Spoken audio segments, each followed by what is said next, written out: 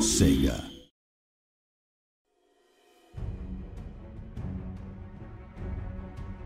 Hello and welcome to the Battle Magic Spotlight for Total War Warhammer. In this video, we'll explain how the magic system works in Total War Warhammer and how you can use it to your advantage to best the many enemies you will encounter in the old world. On the battlefield, characters use power from the winds of magic to cast their spells. Power is represented by the large glass orb in the bottom right of the screen. The smaller bar to the right of the orb is the power reserve. The power reserve does not recharge. However, depending on how you've upgraded certain magic users, they can use abilities that give a small boost to the power reserve, giving you just that little extra bit to get off a spell in a time of need.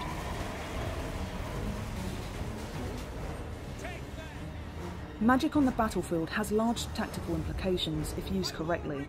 A light wizard, for example, can cast the Net of Amentok in an area to momentarily paralyse enemy movement. Then, the light wizard could cast Banishment, an 18-second vortex spell that can tear through those bogged down enemies, disrupting their formations and causing large magical damage to all in its path. This type of 1-2 combo is perfect for enemies coming through tight spaces such as broken down walls or streets. However, combining spells such as these doesn't come cheap, and spending the majority of your winds of magic in large lump sums is always risky, as spells such as vortexes are unpredictable and have the potential to backfire. Some spells can be used to completely catch your enemy off guard. Can't quite chase down that pistolier cavalry that keeps shooting you from a distance? With the lore of vampires, you could cast Raise Dead, reanimating a unit of zombies behind them. Now they won't know where to turn to avoid close quarters combat. Similarly, defenders of tight streets, gates or walls can be neatly exposed to a fresh unit of zombies climbing out of the ground to wreak havoc from behind, causing fear and panic to the defenders.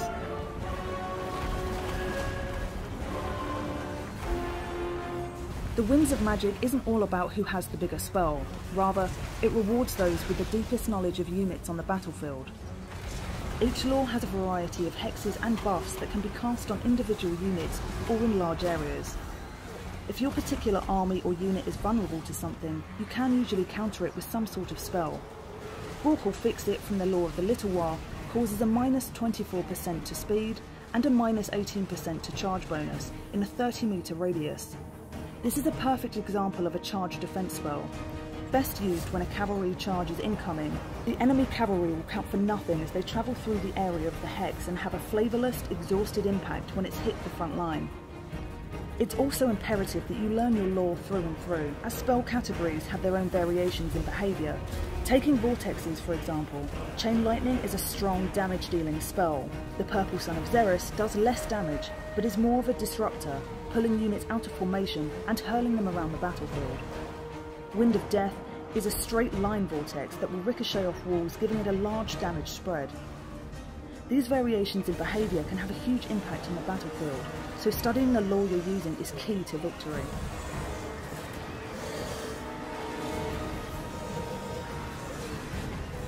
Not all races in Total War Warhammer access the Winds of Magic in the same way.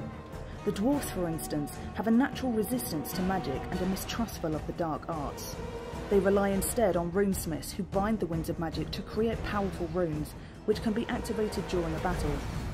Unlike the Winds of Magic, these runes never lose their power during a battle and can be activated after a small and brief cooldown period, making runesmiths an incredibly powerful and effective foe on the battlefield.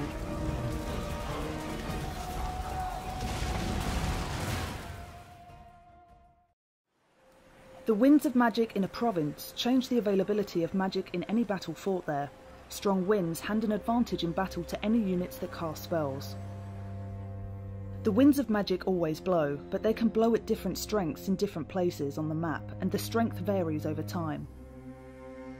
The strength of the Winds of Magic at the location of a selected army is shown on the army panel and prior to battle on the pre-battle panel. The strength of the Winds of Magic in any province may be increased or decreased by certain stance or heroic actions. I am innocent. There are a variety of magic users in Total War Warhammer, each with their own tech tree that allows you to choose and upgrade the spells you want to unlock for that particular character. These unique lords, heroes, and units have access to different laws of magic. A Bright Wizard, for example, has access to the Law of Fire, while a celestial wizard has access to the Law of Heavens. Each Law of Magic has 6 unique spells to choose from, some of which can be overcast. Overcasting allows for greater power and duration of spells for an increased Winds of Magic cost. However, overcasting also comes with a 50% miscast chance, meaning your spellcaster could potentially harm themselves. That's all for our Battle Magic Spotlight in Total War Warhammer. Subscribe for more Total War Warhammer videos and connect with us on social media to get the latest news and exclusive content.